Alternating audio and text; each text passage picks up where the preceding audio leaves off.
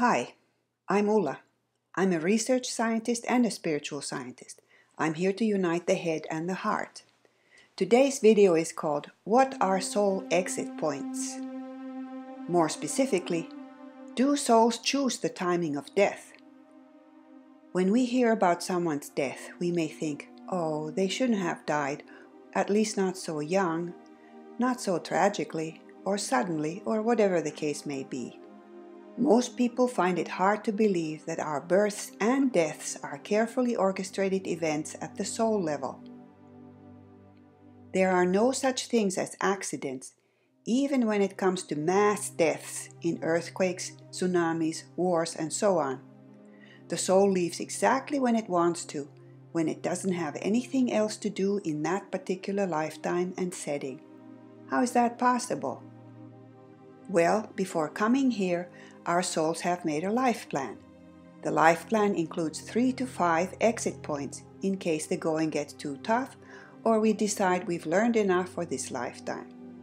Who makes that decision? Not your ego or human personality. The soul chooses if and when to leave early. All is choice at the soul level.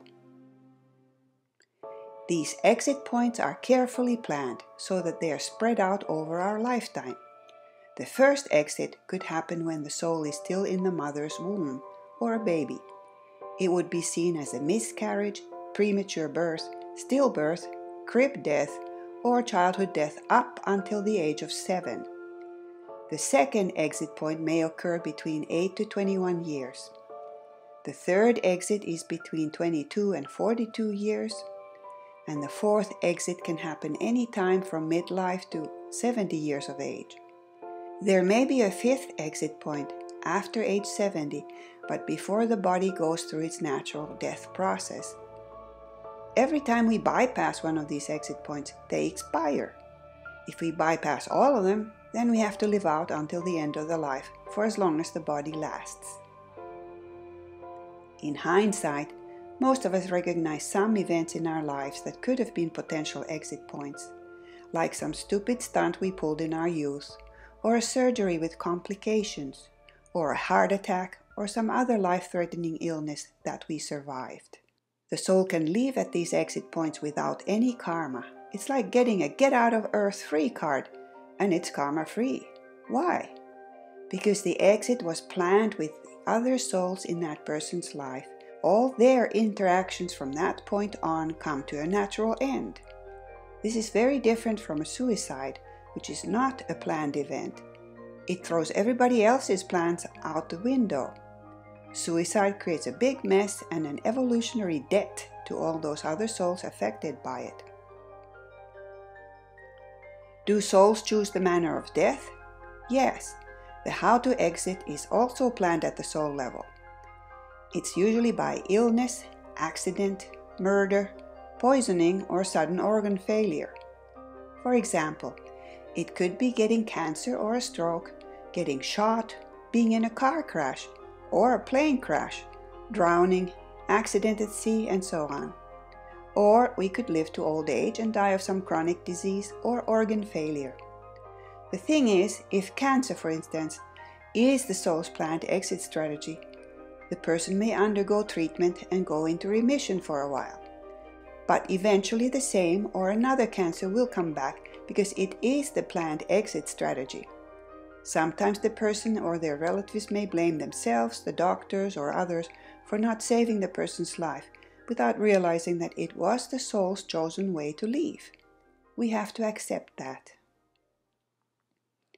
What happens in senile dementia or Alzheimer's disease? These are just other ways for the soul to leave, but in a gradual way. The person has probably finished their life plan, or what it came here to do, and the soul wants to leave. But they may feel a duty to stay for the family for some reason. They start to get problems with their memory because the ego starts to move and the memories go with it. The person isn't all there because their consciousness or sentience is mostly gone to the energetic side. But we can still communicate with them. When the person is surrounded by his regular caretakers or spouse, the soul drifts out of the body because the regulars become part of the background. But when a new person comes to visit, part of the soul comes back to the body to be with them. They may talk about things for a while until they start to become part of the background too, so the soul drifts out again. What are we to do? We can give the person permission to go back home or to their higher self. Tell them they don't need to hang around for us. They're free to detach from the human body and go back to the energetic side, where the bulk of their soul exists already. When someone lingers in a coma, the body is kept alive by mostly medical and mechanical means, and only a very small percentage of the soul's sentience is present. But the person doesn't want to let go of physicality. Their ego is trying hard to stay incarnate because it will dissolve when the body dies. But you should know that nothing is lost when you die, not even your human personality. Why? Because everything is kept and assimilated by your soul and higher self. That includes your temporary human personality, which becomes a drop in the ocean of your soul's personality that has thousands of lifetimes in its experiential database. Nevertheless, the you here is a unique expression of your soul, projected into a human body with a particular energy signature that will never be reproduced in other lifetimes by you or any other entity. What's the take-home message here? Incarnation is a great privilege.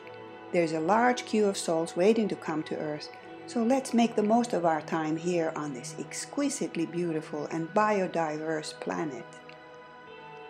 Let's keep it that way for future generations, because that includes our future selves. As Neil Walsh said, who you are is an individuation of divinity. Why you are here is to demonstrate it. I want to acknowledge Guy Needler for bringing us this brand new understanding of soul exit points. For more information, please go to my website at bigpicturequestions.com or read my book, which has a lot more information about the afterlife. Pretty much everything you wanted to know about death and dying, but were afraid to ask. Let's spread the word to others. Please subscribe to my YouTube channel, give me a thumbs up and share it with others.